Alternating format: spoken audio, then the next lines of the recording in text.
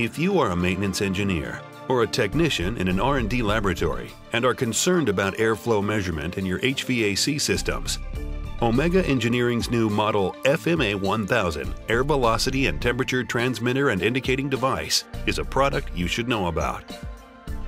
The FMA1000 measures and displays air velocity up to 50.8 meters per second or 10,000 feet per minute, and air temperature from -40 to 171 degrees Celsius or -40 to 340 degrees Fahrenheit. It also provides a choice of analog and digital outputs. Model FMA1000 can be powered from either a DC power supply or directly from a PC USB port. All power cables are provided.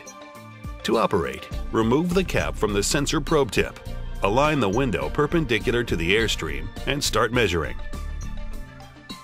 Using the front keypad, you can display the airflow and temperature in a selection of engineering units as well as review other parameters such as maximum and minimum airflow and temperature monitoring, adjusting high and low alarm set points, adjusting response time, volume airflow monitoring, atmospheric pressure compensation. The FMA1000 has 3 different sensor probe configurations: fixed probe top mount, fixed probe right angle back mount, remote sensor probe. In fact, with the FMA1000, you will have complete airflow temperature measurement in your facilities.